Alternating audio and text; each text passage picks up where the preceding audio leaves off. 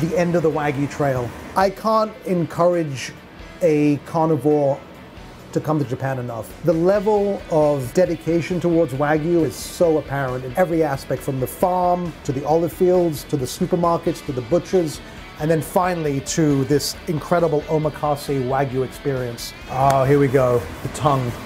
Let me hold my tongue while we cut the tongue.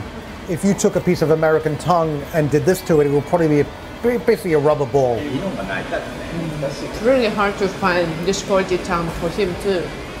When he doesn't have it, he doesn't serve it. And if he can't find it, he won't compromise. Yeah, I understand why.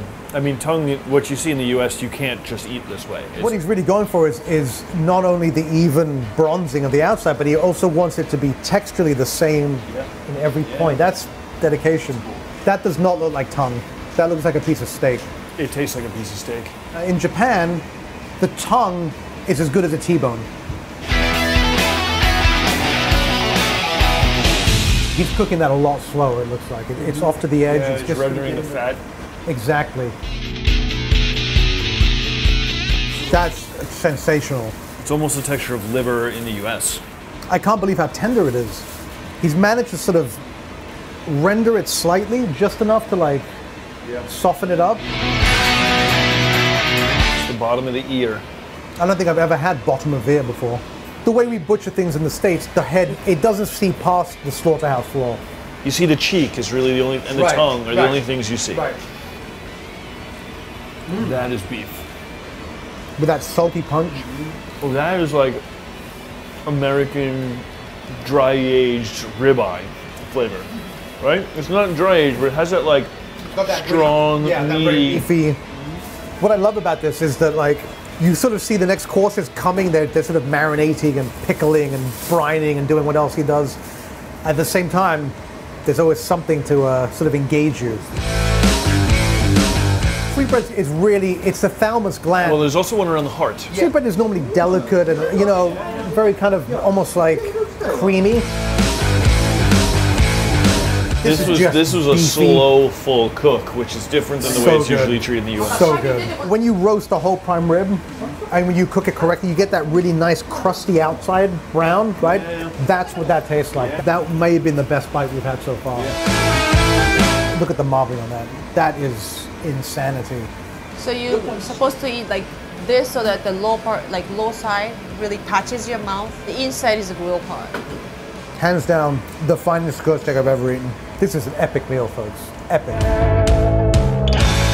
Now, oxtail is another thing that you wouldn't normally sear over a grill. Absolutely not.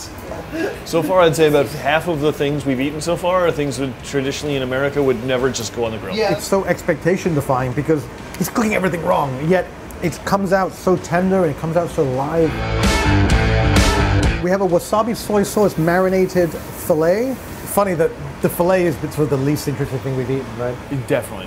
The instruction is you eat the pepper first, then you take a bite of the steak. Or take the whole steak.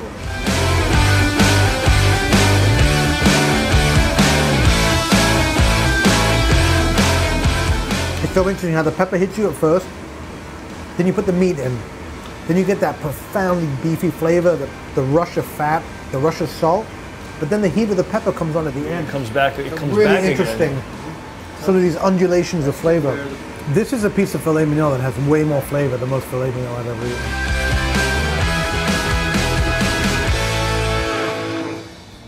eaten. There's nothing in my experience as a carnivore that even touches this in terms of skill and technique and like just using unorthodox technique and using things that you don't think would work, like searing oxtail, right? And serving like huge chunks of like rare liver, and it's just, everything just worked. It was so sensational. Chef, thank you. I'm sure I speak for all of us. This was a seminal meal. It was absolutely wonderful. Gato. Can't wait to come back. Thank you very much. Thank you. That is incredibly flavorful. It's definitely, you can tell that there's chicken in there, but the finish is definitely beef. I mean, it's like, it's meaty.